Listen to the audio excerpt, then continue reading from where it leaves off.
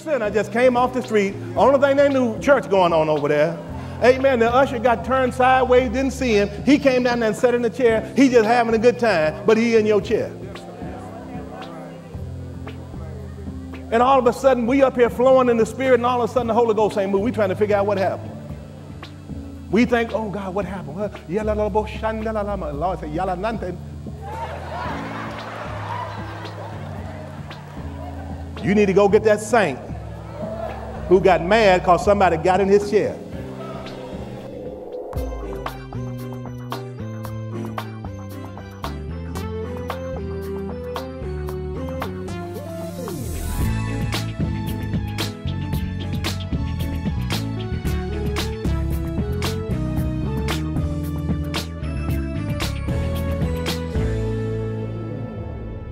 Praise the Lord, everyone, and welcome to the Overflowing Life. Listen, revival is here, and we have been confessing as a church, we are revival ready. But you know, the enemy is always ready to try to stop the flow of what God is doing. That's why today we're going to talk about 4 things that can stop the flow of the revival river. As you listen to these 4 things, the first thing you're going to do is say, hey, Lord, is it I? You know, when Jesus was talking to his apostles at the Last Supper, they all began to look around and say, Lord, is it I? And we want to make sure that we are not the one who the enemy is using to stop the flow of revival. So let's go to the Metro Church. Let's pick up this powerful word as we continue to study the revival river. Right. Oh, somebody shout hallelujah. Everybody say indifference. Elijah, when he confronted the people in his day, he confronted them because they were what? Indifferent. He said, how long are you going to halt between 2 opinions? Amen. They're trying to serve God and they're trying to serve Baal. They got 1 foot in the world and 1 foot in the church. 1 foot in the club, dropping it like it's hot, and the other foot in the church, acting like you're not. Oh, somebody shout hallelujah. I'm telling you, the days of lukewarm living are over. My God, you cannot, amen, be serving God and still got a back channel to the devil. Secret communication. Oh, my God. Amen. Turn to somebody and say, get rid of that back channel. Yeah, some of y'all got a back channel. You a secret agent sinner.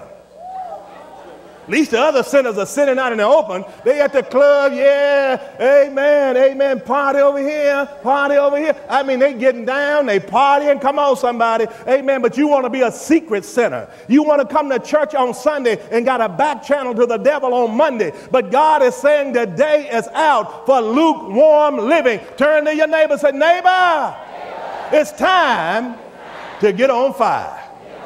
Amen. So that's indifference. Amen. The second thing that can stop the flow of the Spirit of God is idolatry. Somebody shout idolatry. Listen, it's strange. Amen. Moses went up to the mountain, up there in the very presence of God. He went up there to get the 10 Commandments. Went up there. That boy having church up there. Amen. He having church. He up there. Him and Joshua. They up there getting the 10 Commandments. They up there having church. Amen. But then when he got back down, amen, the Israelites got tired of waiting on Moses. And so, amen, so they say, we don't know what happened to Moses. We don't know he may not even come back. You know that man crazy anyway. So they turned to the assistant pastor, Aaron. They said, let's make us a God. And so y'all know what happened. Amen, they made this false God. Amen, they made this God of gold. Amen, and they began to worship this idol. Listen to me very carefully. I'm going to link this in just a minute. Whenever a church gets into idolatry, it won't be long until they're into immorality. Those two go together. Are y'all listening to me? Everybody say, flee idolatry. 3 things God told the children of Israel to flee. Amen. Number 1, he told them to flee idolatry. Then he turned around and told them to flee fornication.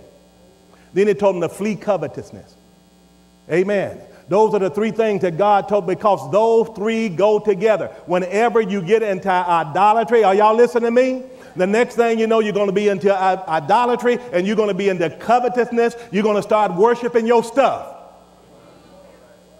I've never seen a time when people are worshiping their bodies the way you see it now.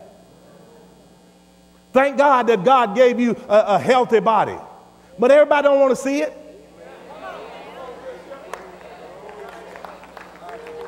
I'm shocked. I understand the world. That's what the world does. They ain't got nothing else. But I'm shocked when I see Christian women worshiping their bodies. Thank God you ought to be healthy and be fine and all that kind of stuff. Amen. But don't get caught up in that. God has blessed us with all kinds of material blessings. Come on, somebody. Y'all know I've taught that. That's what God wants. He wants his people to prosper, but he doesn't want us to worship it. You don't worship that car. Amen. Don't worship food. You said, Bishop, you going to eat after service? Yeah, I sure am. You going to find me that? Amen. But I'm going to tell you what, I don't worship it. Are y'all listening to me? Amen. You're supposed to eat for strength and not always for pleasure. I knew it was going to get quiet when I got on there. Somebody shout idolatry. Amen, amen, amen. Now listen to me. Amen. I love a good, I like a good ball game. But the Lord said, okay now. Everybody say, okay now. You don't put that before the Lord. Amen. I know y'all might like a good sale. But don't put that before the Lord. Don't go down and take the Lord's tithe. Tell me, the Lord understand this is a sale, girl. I ain't finna miss this. The Lord want me to be a good steward. Oh, somebody shout hallelujah. Somebody shout glory to God. Now, I'm hanging around on this one a little bit longer because in America, we don't think we can commit idolatry because we got a church on every corner. Amen. And we're a so-called Christian nation. But I'm telling you, one of the problems that the church got right now, we're full of idolatry. We're worshiping men. We're worshiping people. We're worshiping rock stars. We're worshiping athletes. We're worshiping preachers. We're worshiping all kinds of stuff. We're worshiping our stuff. Amen. And you know, the reason that you can know you're doing it is when you begin to put it before God. Somebody shout hallelujah. Okay, let's look at this. Y'all want to look at it? Now let's go to Exodus chapter 20, verse 1. I got to hurry. Amen. And God spoke these words saying, I am the Lord your God. I'm the Lord. Now, I know the emphasis ain't on it, but I think that's the way the Lord said, now hold it, I'm the Lord.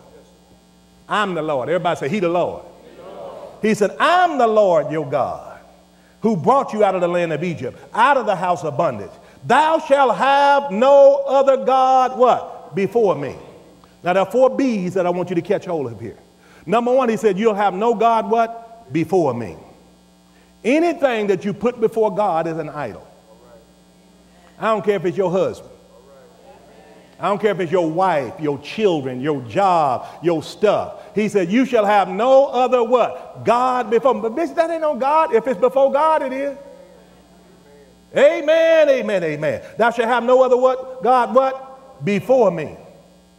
Then he says, thou shalt not make unto you any graven image or any likeness of anything that is in heaven above, or that is on the earth beneath, or that is in the water under the water. Notice what he says. Not only should you have no other God before him, you should have no other God beside him. Because some of us try to be slick. Now the Lord knows I got this side chick God. Y'all don't know Bishop knew about that kind of talk, did you? Vincent taught me that. Everybody said, no God beside him. See, some of us trying to be players. We want to hold on to the Lord, but we want that other God too. But he said, you shall have no other God, what? Besides me. These are the B's now. No God, what? Before him. No God, what? Beside him. See, you got to understand, God don't play that. No. You're not, amen, going to be with him on Sunday and be with your other God on Monday. And he already made it where you don't have to do that. Amen. He said, I am the Lord. You don't need no other God. I can give you anything you want, baby. Ain't nothing you need that I ain't got. I mean, he like Aretha Franklin. What you want, baby, I got it. What you need, you know I got it. Come on, somebody. God said anything you want, anything you need, I got it, baby. You don't need no other God beside me. Somebody shout hallelujah. Somebody shout glory to God. Guess what else he went on to say? Amen. He said, you should not take my name in vain. You'll have no other God before him, no other God beside him, and you'll do nothing to belittle him. You'll do nothing to belittle him. That means when you start taking his name in vain, you're not taking it serious. You're using his name in ways, amen, that does not give honor and respect. And I know we all got to work on that. I got to work on that one. So Pastor Jennifer, get on me sometime. You know when I say get on me, we hold each other in check. She catch me saying stuff. Amen. I'm trying to, just be spiritual. But she said, okay, now you need to be careful with that. Amen. Everybody say, do nothing to belittle him. Amen. You got to, God's name got to have some power. When you run up against a big demon, you need a big name. And if you've been spending all your time belittling his name, Jesus, just hollering his name out and don't mean nothing. Come on, somebody. My God, God's name was so powerful in the Old Testament, they were scared to say it. It was against Jewish law to even write his whole name out. They would write it in code because they were scared to write it. But we're living in a world now where folk cussing and blaspheming, taking the name Lord and a name of the Lord in vain like it means nothing. Everybody say, no God before him. No God beside him. I will not belittle him. And then the last thing he said, remember the Sabbath and keep it holy. That means you're not supposed to have anything between you and him. I knew it was going to get quiet then. What is it that's between you and God? God said, I don't want anything between you and me. He says, remember the Sabbath day and keep it holy. How do you know you got something between you and God when you put it before church? When you put it before gathering at his house and worshiping him, you let that thing get between you and God. And listen, whatever you put between you and God is in danger.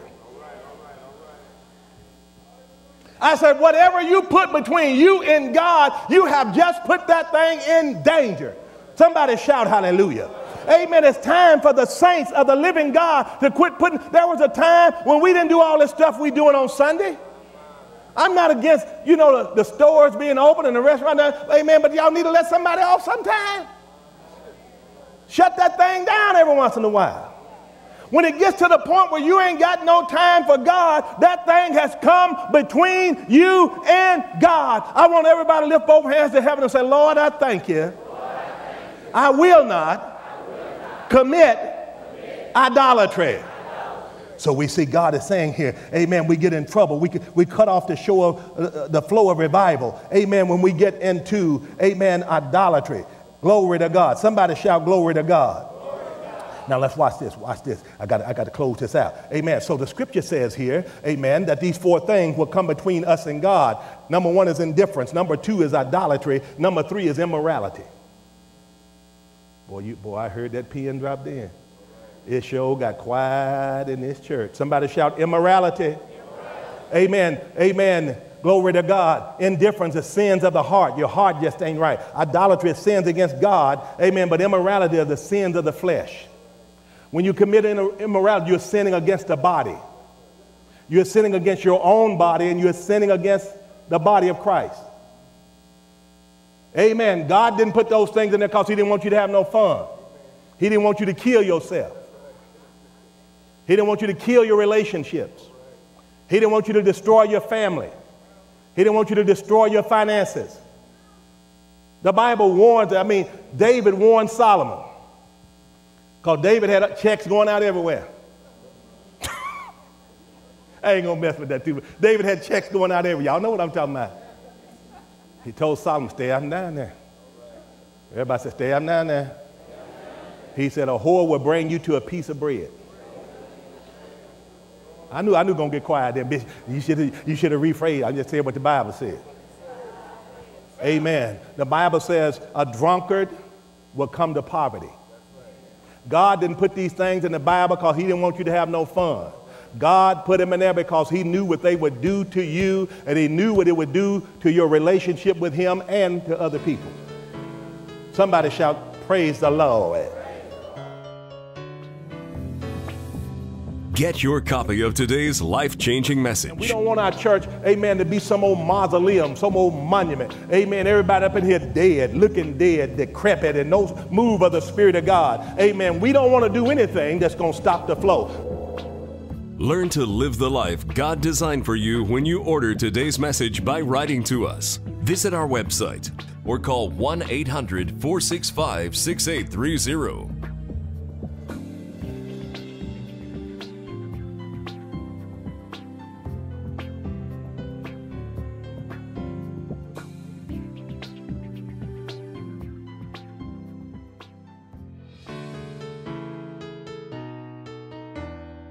Now watch this, watch this. The Bible warns us, amen, against immorality. There's a natural thing that goes. Amen, we go from indifference to idolatry to immorality. 1 Corinthians chapter 10, verses 7 and 8, it says, neither be ye idolaters, as some of them were, as it was written, the people sat down to eat and drink.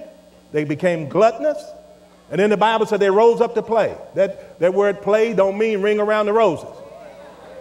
It don't mean horseshoe. Don't mean domino. When they say rose up to play, it means sexual orgies. They had an orgy. Right there in the middle of church, they had an orgy. If you want to call it church, they had an idol that they supposed to have been worshiping, and because that idol had the wrong spirit on it. So you have to understand, whatever idol you got, that spirit going to get on you. Whatever that idol is, that spirit is going to get on you. Come on, somebody. My God, and the Bible says they rose up they began to become gluttonous. And then the next thing you know, they were having an orgy. Somebody shout hallelujah. Neither let us commit fornication as some of them committed and fell one day 300. Watch this. 3 and 20,000. 23,000 fell. Now they fell dead. But how many preachers are falling? How many Christians are falling to immorality? How many times has the Spirit of God been stopped because we could not turn away from immorality? It's time for the church. We got to get the immorality out of the church.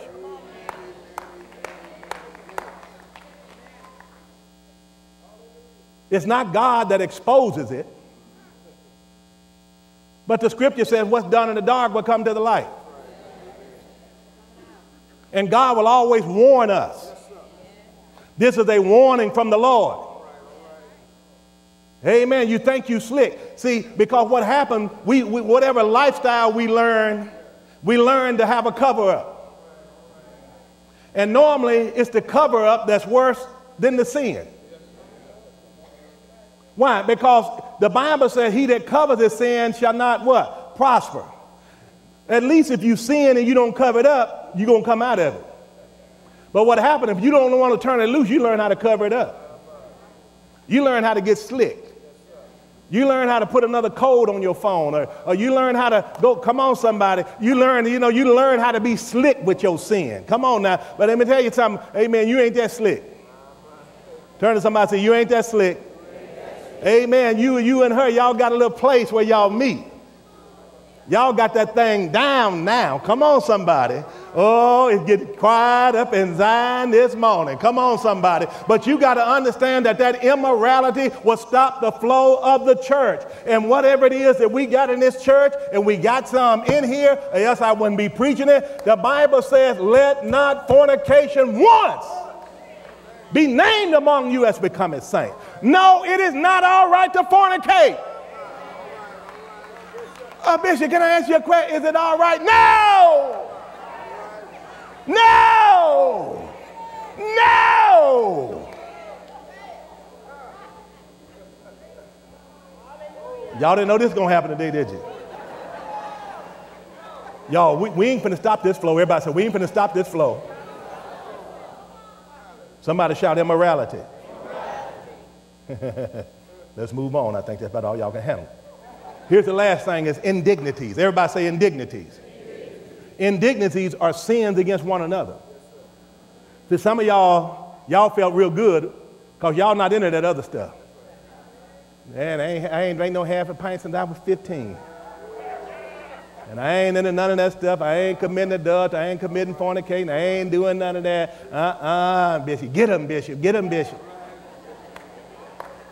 But let's look at this next one. Indignities.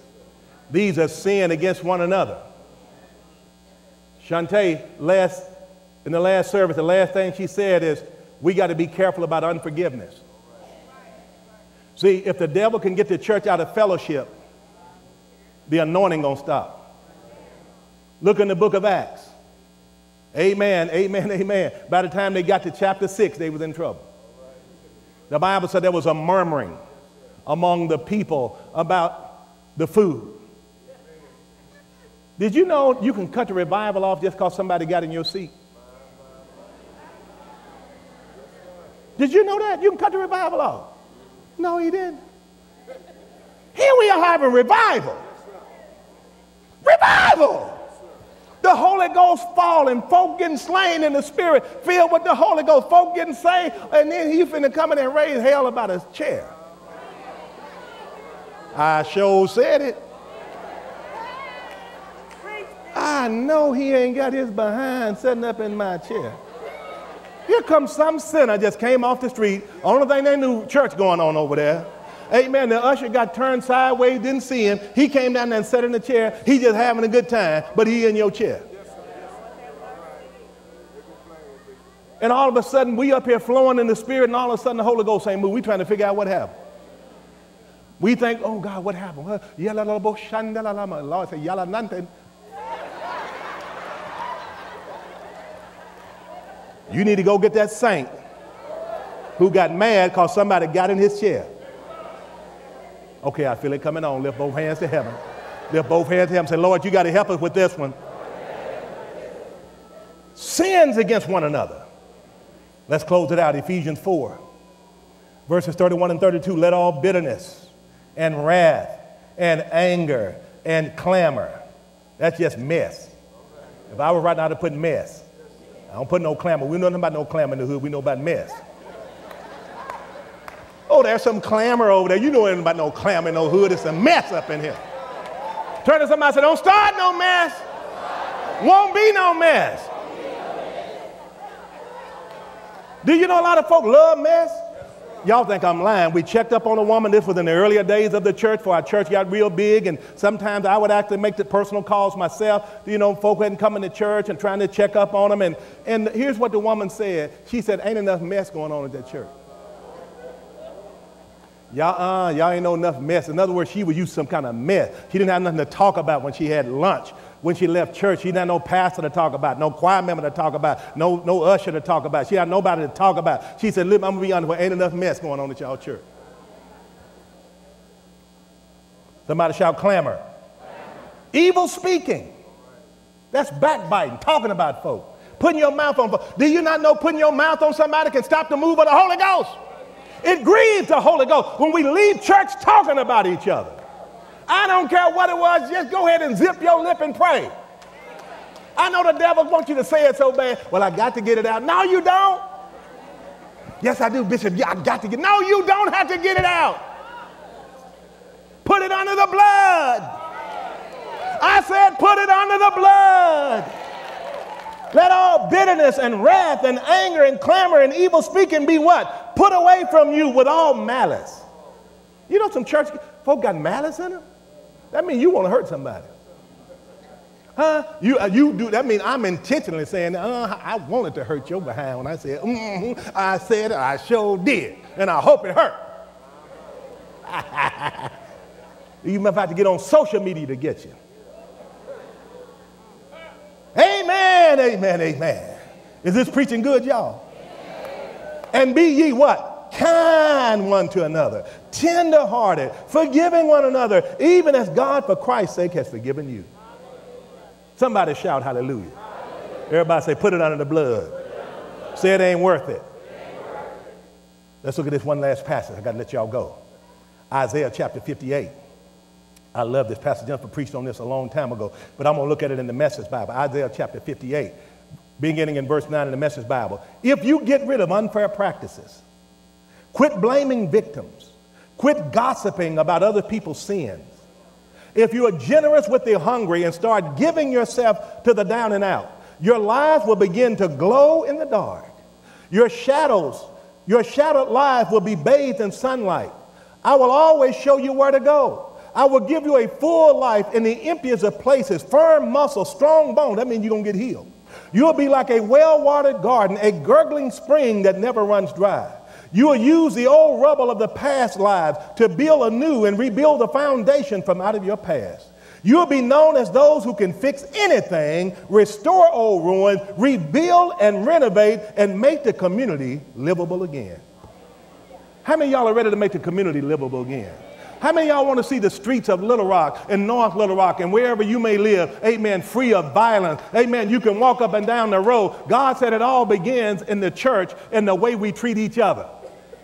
How in the world can the church go out here and get on these young men who's shooting and banging and we banging? We gang banging in the church.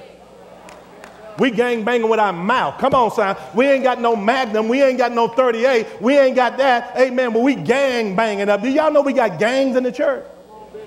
Folks in this section and folk in that section and gang and territorialism and all this kind of stuff in the church. But God says he wants the church to get rid of the indignity. Somebody shout hallelujah.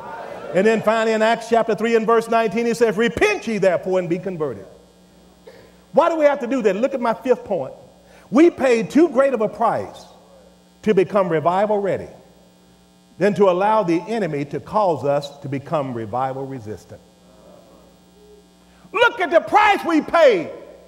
All the years we've been praying for this revival. And then most recently over the last 3.5 years on the prayer cloud, every morning getting up at 6 o'clock, we call it the revival time prayer cloud because we want to see revival and we spend all this time getting revival ready and then we're going to turn around and be revival resistant. Somebody shout, the devil is a lie. Somebody shout, the devil is a lie. We must repent quickly of anything that will cause us to become revival stoppers. I want you to turn to your neighbor and say, neighbor, I'm not going to let you become a revival stopper. Say, I don't let revival stoppers sit next to me. Say, you better straighten up. And you better straighten up quick. Say, because you are not a revival stopper. Come on, stand on your feet. Let's give God some praise in the house. Come on, let's give God some praise in the house.